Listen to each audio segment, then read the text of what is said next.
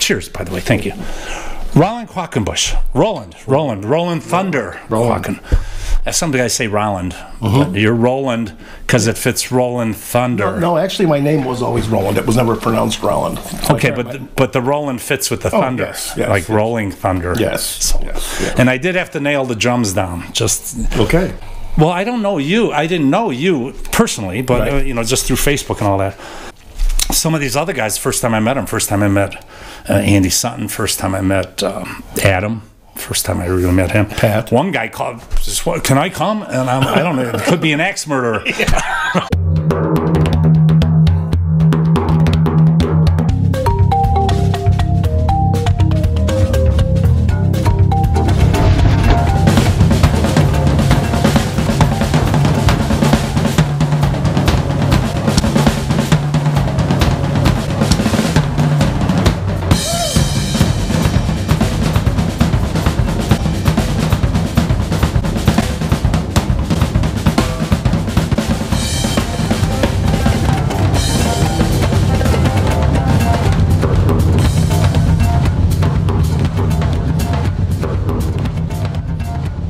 Welcome to the front room, kicking it at Kubic's crib, right here, the online edition of the Drum Off series.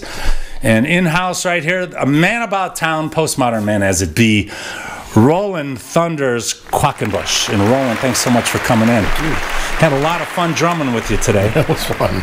A lot of fun.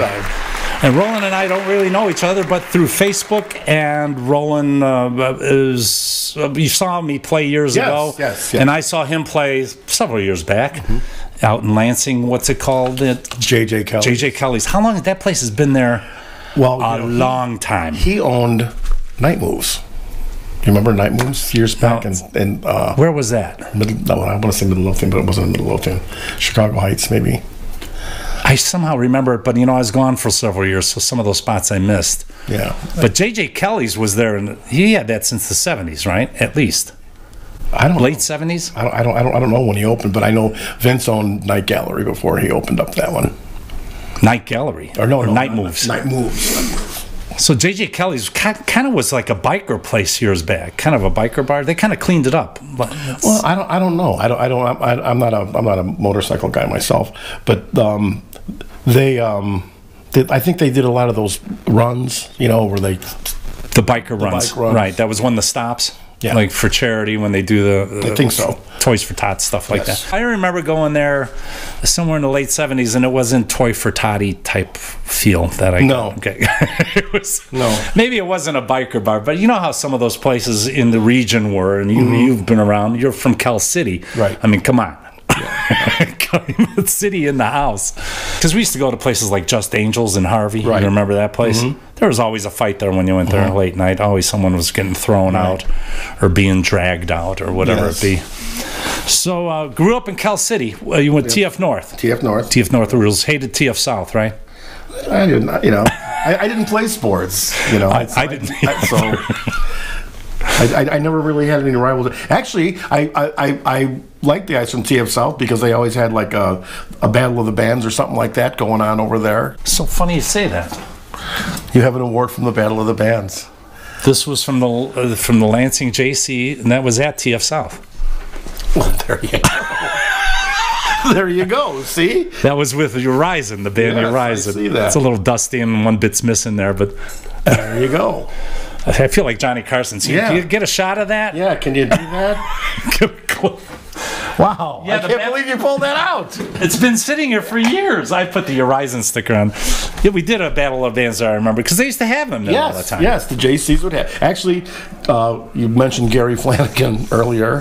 His father was a big JC guy. Gary Flanagan, if you all remember, and especially those locally here in the region, he was in the band Mammoth. Yes, he was. And that all kind of tied in with Mammoth, M&R Rush, and what was the other guy you were talking about? Kevin Friend. Kevin Friend, and what was his band? He was in Mammoth. Oh, he was in Mammoth. I thought he had another situation. 2020. 2020. Yeah. So this kind of local scene that has been going on for years is still kind of floundering around somehow in some form. Or now, of course, some of these guys bring their kids to the gigs and the wives. I always see photographs and all that. So things change.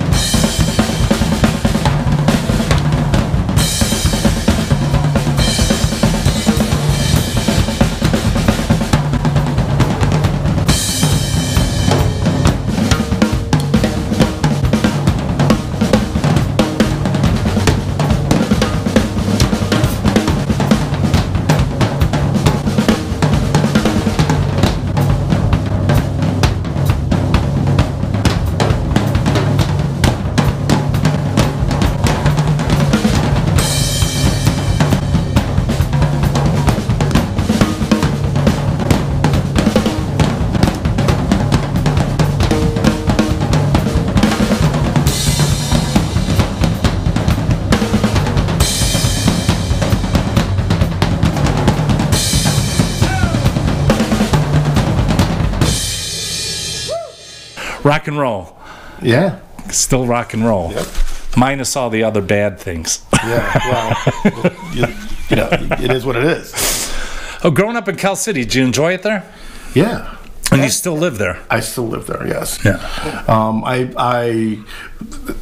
There's no reason for me to leave right now, so I like it. We've been living here. My wife and I have been living here since '01, and I still don't know all the street names. Yes. Well, I know my street. I didn't even know this was back here, and I've lived here forever. And honestly, we live in Highland, Indiana, the Brantwood area. I never came back here either. And then my wife and I were looking for houses. She goes, "We should look in Brantwood." I go, "Where's that?" Yeah. She's right by Wicker Park. I go, "I never knew it was here," you know. Right. So maybe we should shut up because then now people are going to come looking for it. Well, you can take it out. I remember my father taking me to swim in that pool, Wicker Park. At Wicker Park. Yeah. Did they had a pool in Wentworth there, right? Didn't they have a big pool there? Memorial Park. Memorial Park. I don't think I ever went to that one. We used to go to Man Park, and then they put the dome on it. Yeah. And then we used to go to Douglas Park in Hammond, behind Angelo's. You remember Angelo's? I don't know if you're familiar. Yes. Douglas Park was great because they had a high dive, and it was 15 feet deep. So I was a little kid. They don't even have diving boards. They have splash pads. Oh, yeah, that's right. Isn't a splash pad just as dangerous as a diving board, though? I personally, I wouldn't even go on a splash pad because when you're older, when you fall down it. Oh, I didn't mean you. I didn't mean you now going to a splash pad. I just meant as a kid, because I guess you'd fall off a diving board, crack your head or something. But because I went back to the old pool and there's no diving board anymore. I go, it was the whole fun. Yeah. 2 can openers and jackknifes and all that stuff and make the biggest splash. Yeah. And you had to sit out next to the chair. We used to actually mess with the spring tension thing. So the lifeguard be up there. We'd send Jackie, go disrupt the lifeguard, get his attention, pretend you're drowning or something. This is in the 60s. Yeah. And then when he wasn't looking, we'd pull that thing back Yeah. Good time seeing the region. Really. When did you start playing drums? You drummed all the time or? High school. High school. Oh, God. Yeah, high school, just because somebody needed a drummer or something, So just picked up on it. There was bands everywhere, When you went, probably the same when you went to school. There was like 3-4 bands within the school. Right. Yeah. Everybody wanted a rock band and to gig and play the homecoming and the sock hops. And what was the first band you were in? So you just play. Wait. First off, you just started playing. You just had it in you. Yeah, my brother played, and and to play along with him, he didn't want to play by himself, so you had a drum set in the house all the time? Not always. Oh, not always. No, I used whatever I had, Tupperware, whatever the case may be, and then then you start working, you get a job, then you can buy all your own stuff. That's really what happens. I started out with a used drums, and the first band I was ever in that was really worth anything was we were talking about Henry J's earlier, was the band I joined across the street. Henry J's Music Land in Hammond, Indiana. Right. They ended up doing all the backup spots for Mammoth.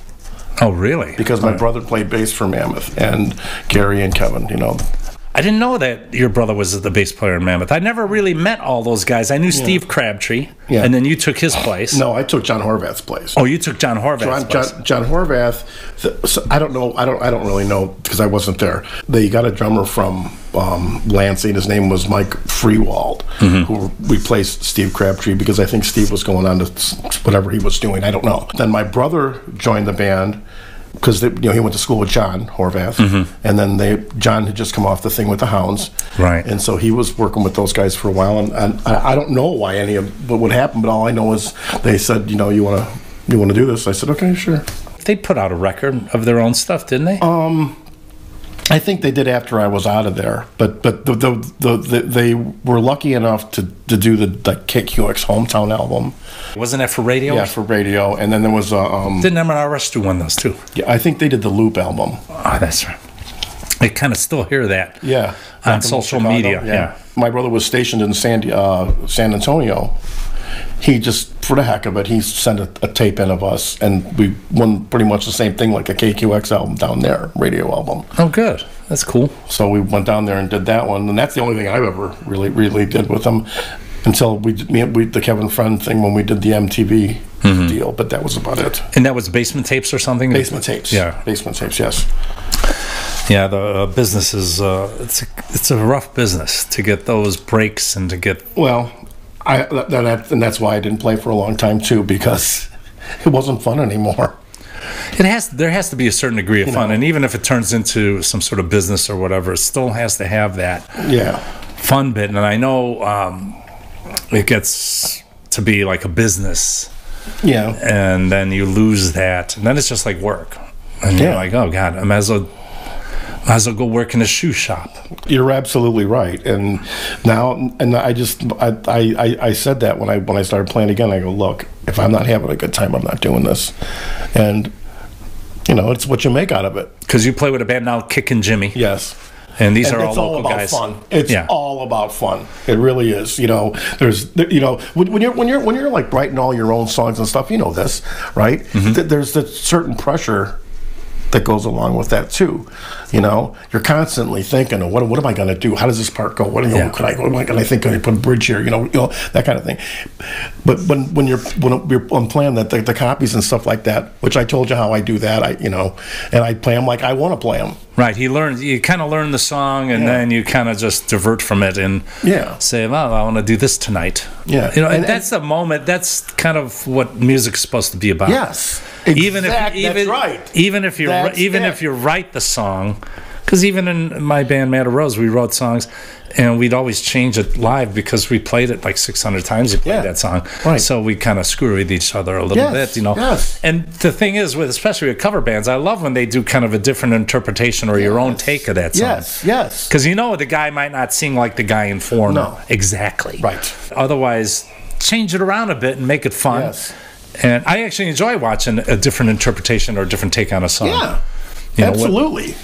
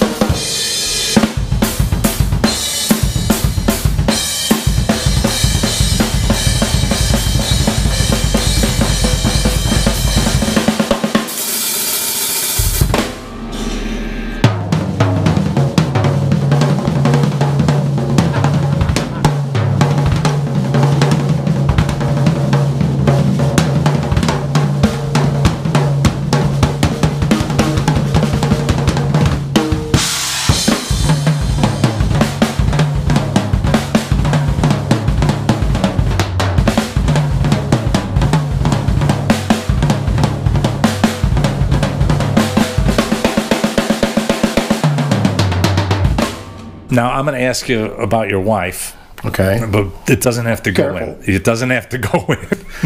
So, interesting thing about Roland Thunder's Qualkinbush is you're married to the mayor of Calumet City. Yes, I am.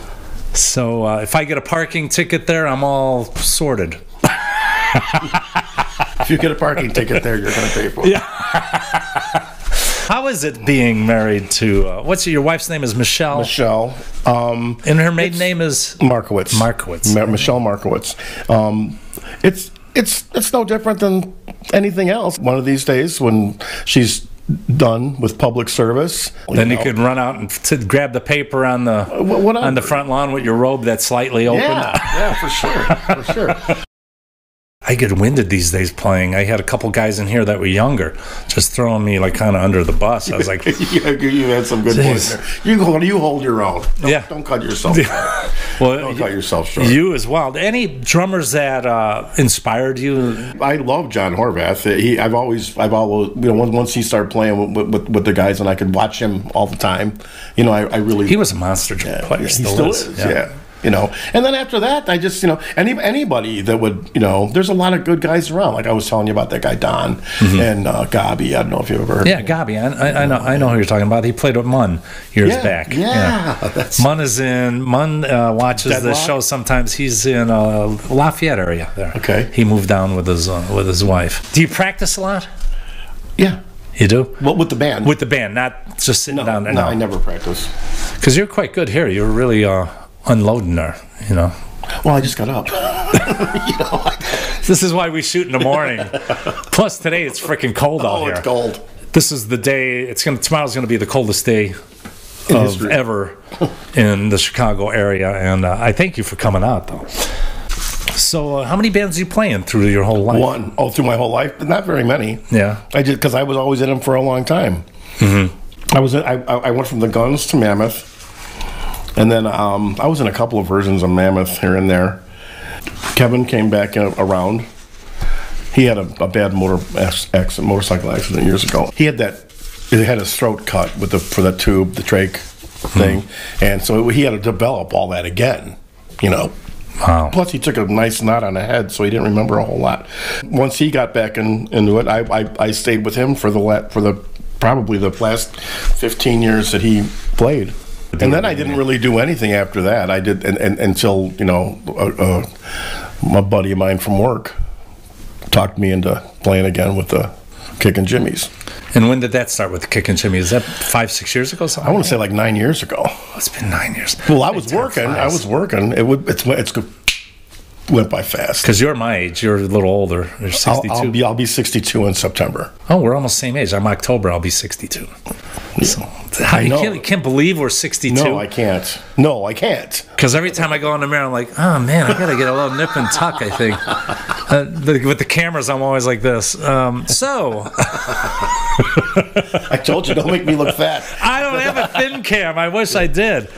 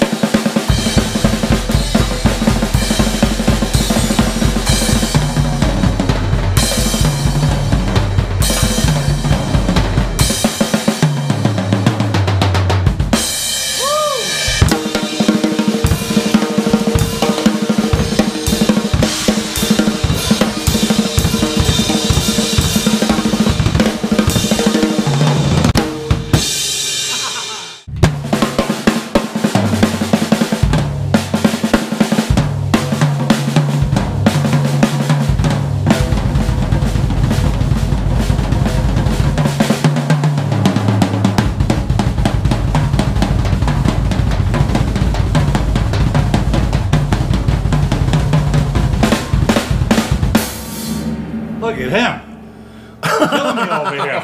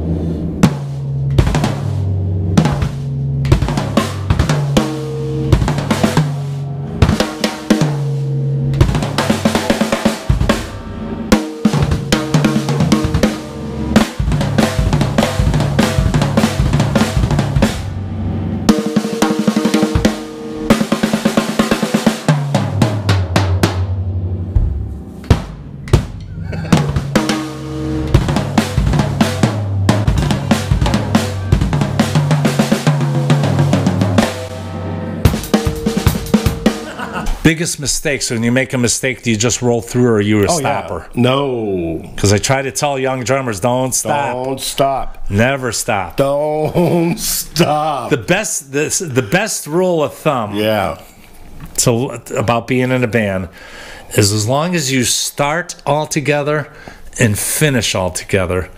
The middle bit could be a bit sketchy. Sometimes. You could pull it off. Yeah. And yes, there's going to be somebody out there that caught it. You could take it to the bank.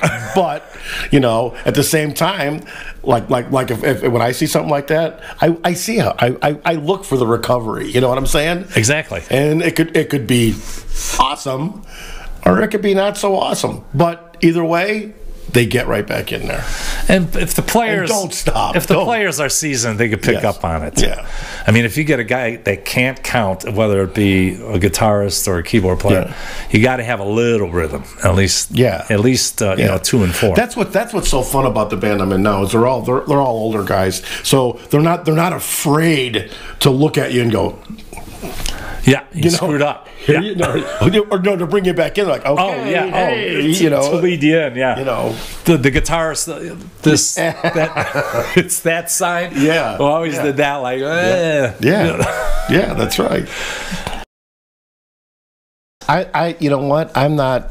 I know a lot of guys that play clicks. And I've been actually told, look, if you're going to do anything, you're going to have to play this. You're going to have to get this click thing going. So far, I haven't. And I'm sure my tempos go up, down. But that's natural. No one ever locks in straight. I could play around the click, and that's what you do. You don't have to play right on top of it. Yeah. You could lay behind it, go a little ahead. The only thing it helped me with is drum rolls. You're really not speeding up there, so it's not like I count either. I'm not a counter. I'm not sitting behind the drums counting. But playing with a click isn't as bad.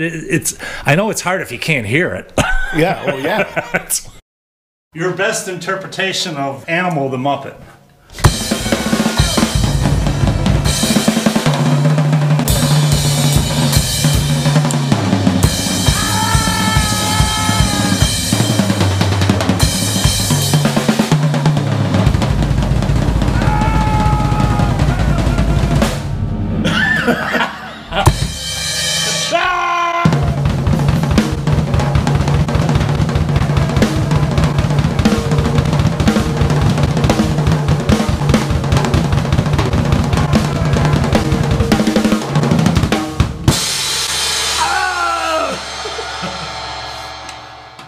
My hearing is gone.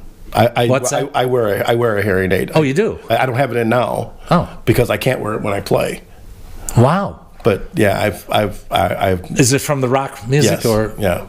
It's funny. Someone was just asking me about if I had a hearing problem, and my hearing is fine. No, it's. But see, I never really stood in front of the amps. The guitar players and the guys always said, "Why don't you push that shit up?" Yeah. Put it up here. I didn't want it in my ear. No. Well, but I didn't know. I didn't. I mean, I know I sound like a moron saying that because everybody always says, "You better protect your ears. You better protect." Not your ears. in the '70s. Nobody did what? that. It didn't sound the same. Yeah, it never did. It never sounded the same. So I've never even used those earbuds, those monitors. I've never even used those. I never have either. I don't know. I just kind of like to hear the crack of my own drum, and to me I have to feel it, hear it to know where I'm going. Yeah, you know what I mean? Yeah, I know. Because even playing with the headphones on is kind of odd because you can't hear the bass drum. Just sounds like a little pillow thump, so it throws you off. Absolutely. Who could be texting at this hour? Kickin Jimmy, they got a website or anything? Facebook page? Got a Facebook page, yeah. Got a Facebook page. That's about it. And how do you spell that so people know where to find it? KIK-N-JIMI. The hyphens are always very weird to me. I can't figure out. I wasn't in charge of that, but I had to Google hyphens because I do know a guy tried to stop us from playing a gig because his band was Kicking Jimmy. There's a difference, though. And he says that don't do it. I'm going to sue you. I'm going to do it. I was up in Willow Springs, and I'm like, I don't know what happened, but we ended up doing a job. And I haven't heard anything about it since then, but it's like it's not even the same. Is there a reference behind that, Kickin' Jimmy? I mean, is there? Yeah, it's from Beavis and Butthead, when the guy says, "Kick me in the Jimmy, kick me in the Jimmy." Oh, I did not know that. Yeah, I remember Beavis and Butthead, but I didn't recall that line. So Kickin' Jimmy, look for them on Facebook. Roland Thunders, Qualkinbush, thank you so much for coming in. Thank you. It was really great. You know, I have a consolation prize, and you could choose. These are giveaways that I give on the show. I have either, you may have the Walter Brennan boxed set or the We Built This City box set. Because my wife is the mayor, I'm going to go with the Built This City. Well, this is special. The We Built This City box set has special cuts, mixes, and outtakes. Extended play version. There's 79 versions of this one song on the box set, and they have a dance version. They have the dog whistle version, the silent whistle. Yeah. The band members in blouse choices, all their rayon blouse choices are pictured in here. Pictures of all their perms through the years. Interviews with the band. Yeah, there's quite a perm thing going on there. Interviews with the band, and how to capture that bridge and tunnel look. So congratulations. Thank you. The We Built the City box set. The Walter Brennan box set is big too, and we'll be having these available online. You could go to You'll Get Yours, You Son of a Bitch.snort. Yeah. That's where they're available. Okay. Roland, thanks so much. Thank you. Appreciate the coming out and drumming. A great drummer. Look for Kickin' Jimmy in and around the region, and we'll see you next time on the Drum Off series, Kicking It in Kubic's crib, right here in the front room. You guys take care.